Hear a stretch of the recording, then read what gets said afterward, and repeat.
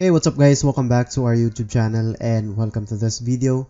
This is John from xemacscode, and in this video guys, we're going to talk about JavaFX properties, and of course we're going to discuss how we can use this JavaFX properties when it comes to creating our JavaFX applications.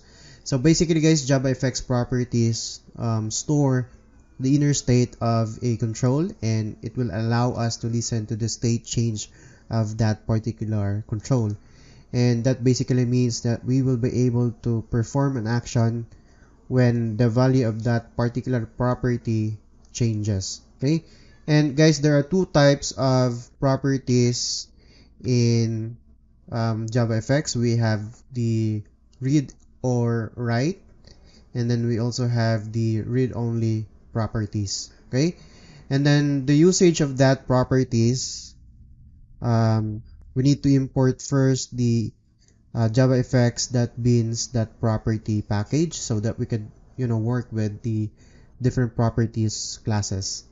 So these are the classes that are available for us under the read and write type of property. So we have the JavaFX beans.property.simple string property.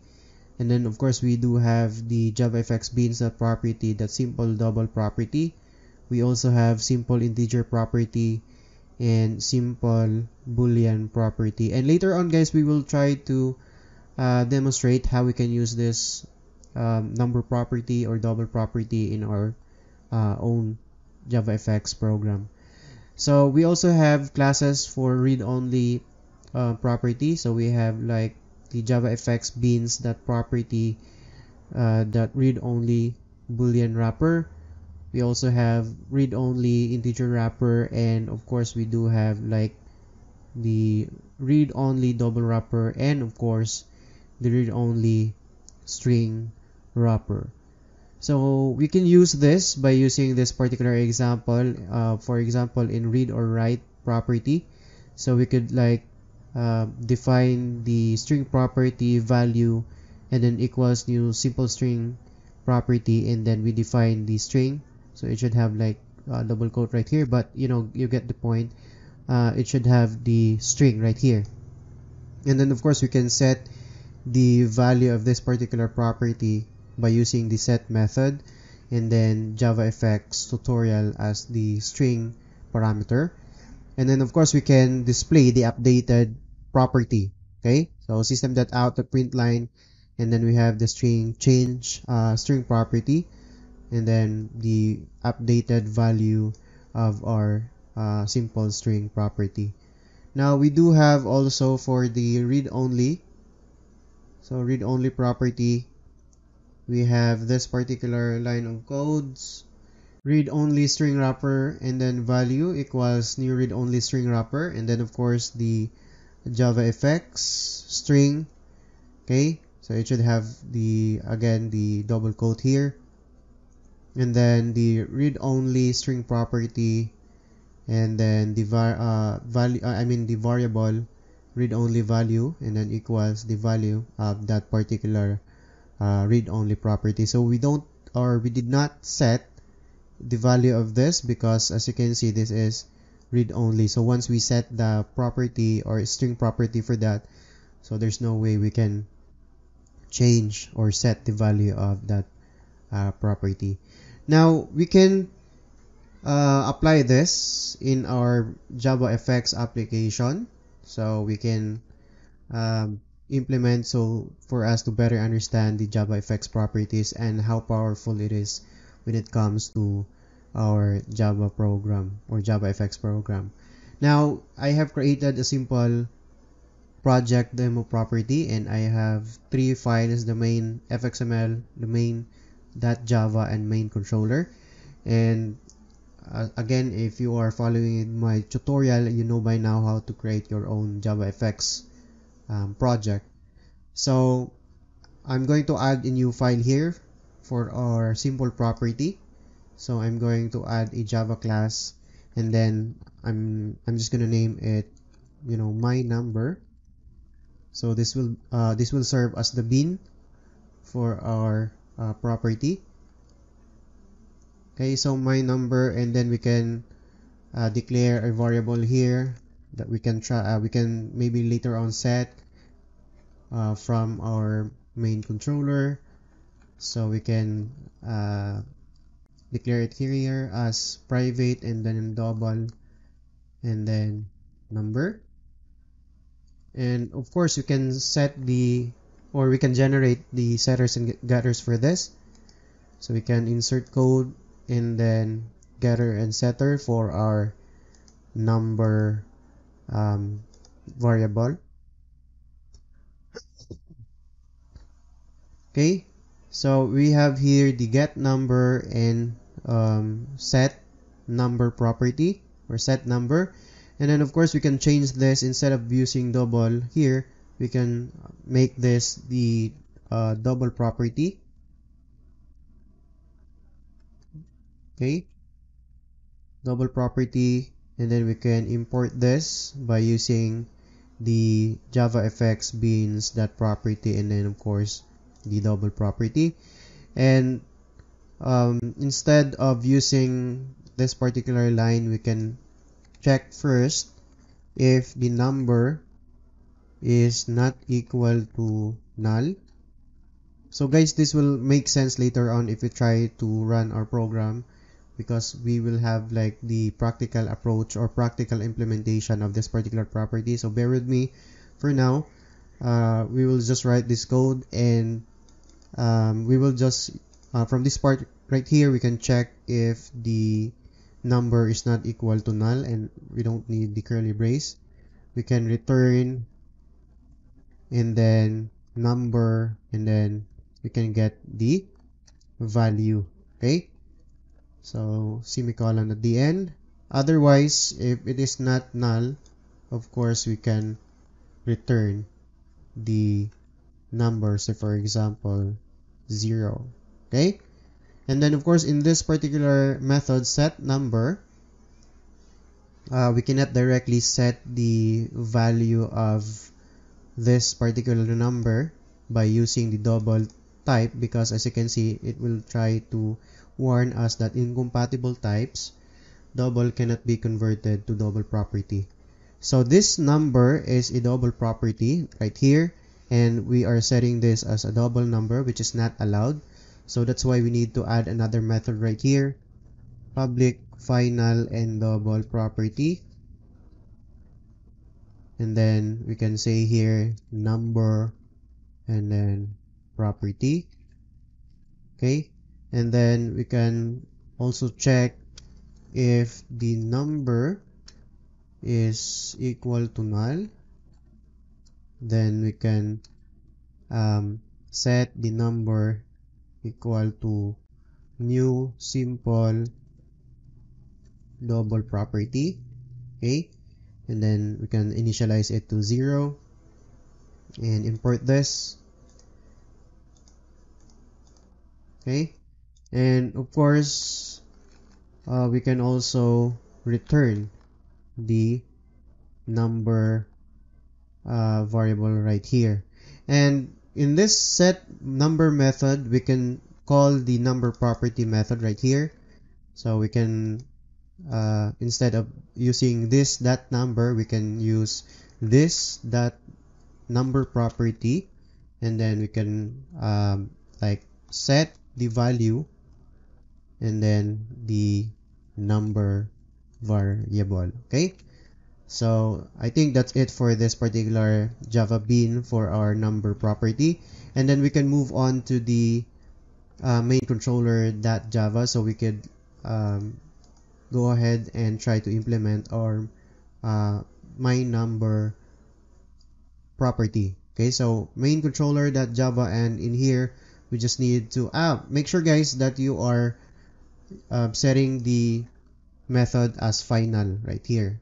So public final, and then here also it requires that the methods inside our number property is final.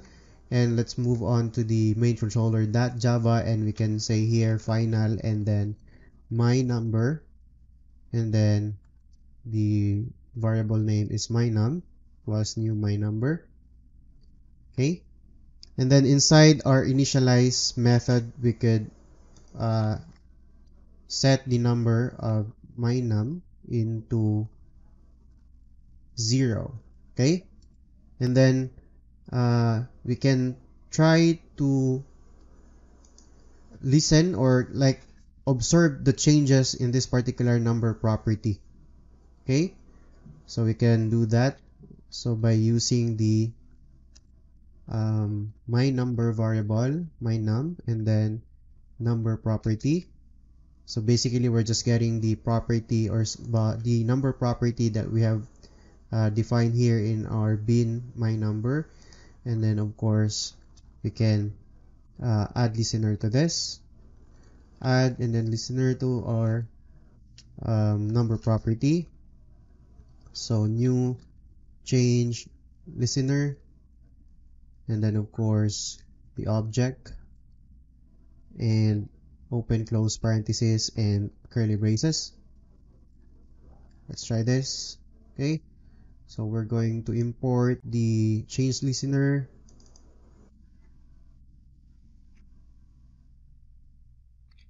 Okay, and then of course we have to implement the abstract method, okay, which is the change. Okay, and now from this particular method we can set the value of our number into a label, for example. So we can like add a label here, set the value of my number property, in property into the label. Okay, so before we go any further in this particular class, let's just add a button and of course a label in our main.fxml file. So go ahead and open up our main.fxml file, and it will be empty for now, but we can just add a label here. Okay, so we can set the ID of this into so for example status. Okay, and then we can add also the button for our application.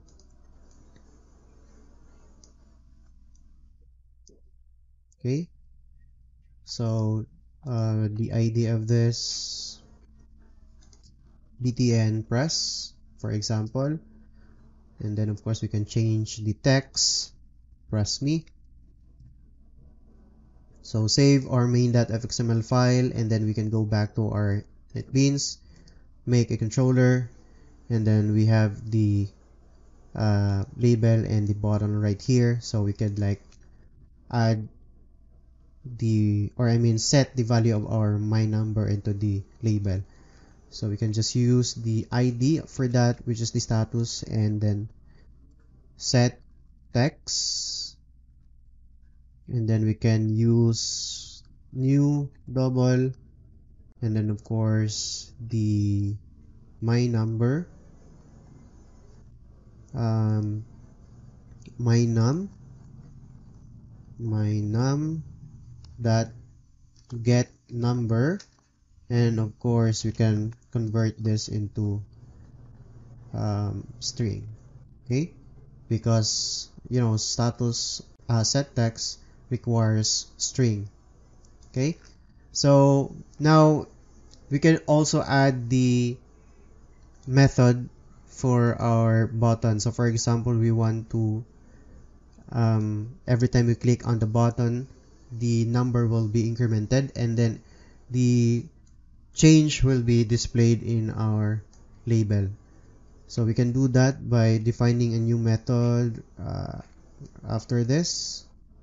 Okay, so you can say here public void, and then btn click, and then we can say here action event, and open close curly braces, and then we can set the value of my number, so my num, and then set number, and of course the my num variable, and then get number, and then add 1 to that. Okay, so we're getting an error here that identifier expected. So action event, yeah, we need to add the variable for this particular class, action event, and then event. Okay, so we can add this btn click into our button by going back to our scene builder, and then under code we can paste here the method btn click. Okay, so save that and let's go ahead and clean and build our demo property project. And after this we will try to run this application. So right click and run. Okay, so we have here the label and then the button press me. So every time we click this, it should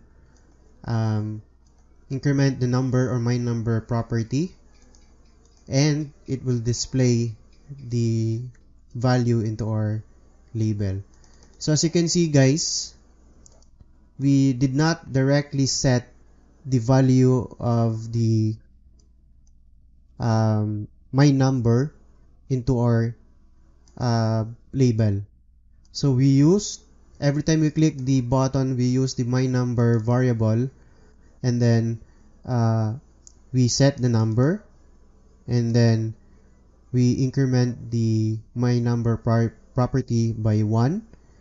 And as you can see in this particular button, we did not set the value directly to the label. But as you can see, we have here the listener that will try to listen for changes for the my number property, and if there are changes, then it will set the text into our label. So I think that's all there is to it guys for this tutorial, and if you have questions regarding this concept of properties, then you can ask me in the comment section below. And of course guys, in the next video we're going to explore deeper with these properties and how we can use it in actual controls in our JavaFX application. So thank you for watching guys, and see you in the next video.